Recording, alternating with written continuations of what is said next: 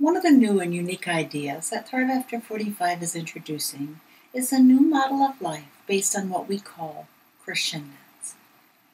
Crescendence is the idea that we are all motivated to move in the direction of our highest and best good, continuously throughout our entire life. Crescendence is also about ditching the old model of aging that says the second half of life is about a steady, inevitable decline. Instead, we see the second half of life as a time of ripening, an opportunity to be the star of our own lives and achieve our deepest dreams, the ones that we've put off during that time in our life when we were primarily focused on careers and family. In terms of life flow, here's how it works.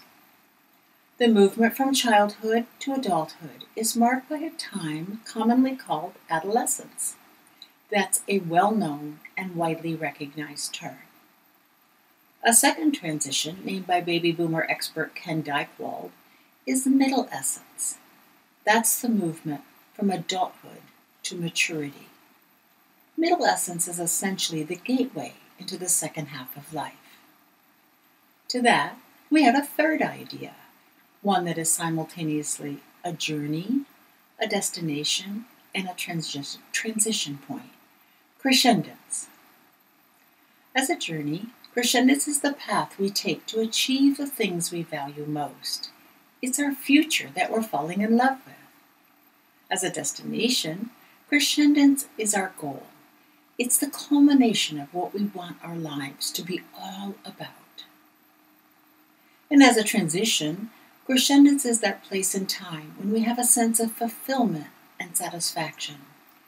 It's the time when we're able to look back and say, my life has been good and I have lived it to the fullest.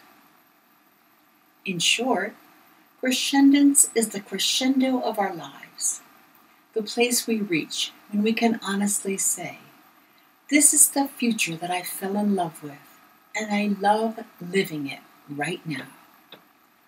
In other words, it's when we say, ta-da, to life.